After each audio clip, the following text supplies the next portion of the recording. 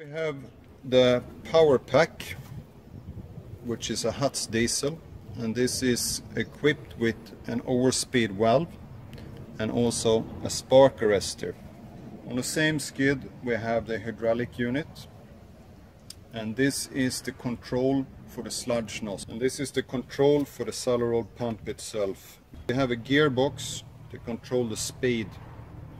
So this is the control for the Salaroll super suction pump. We have, as you see here, in neutral position. In normal operation I will then engage forward and the pumping continues as normal. If there is any problem with the pump, for example a too large debris enters the pump here, I can then switch to reverse. The reverse will reverse the whole pump and then the debris can be discharged outwards. This is the internal of the Salaroll super suction pump in a resting mode. So we have no pressure on the internal suction hose. We let the hose rest. Now we're going to compress the hose to create vacuum. I'll take the special tool and place in.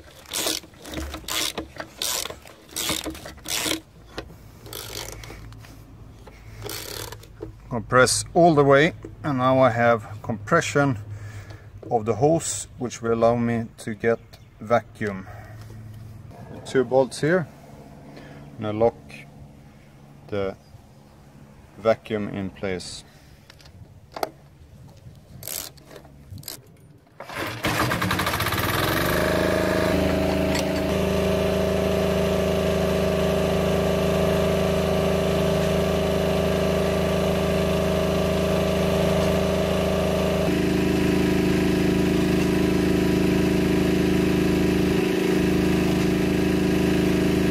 Connection is a normal standard cam lock.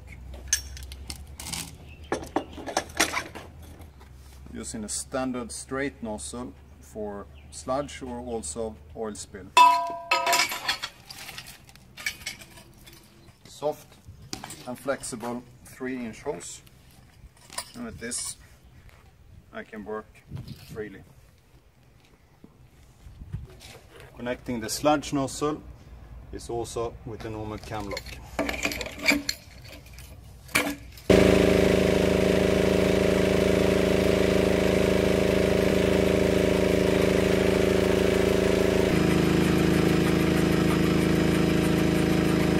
For oil sludge we have a very heavy pressure, so we need a good standard OSD 150 hose at least. Very heavy, very durable. For oil spill we can also use a fire hose.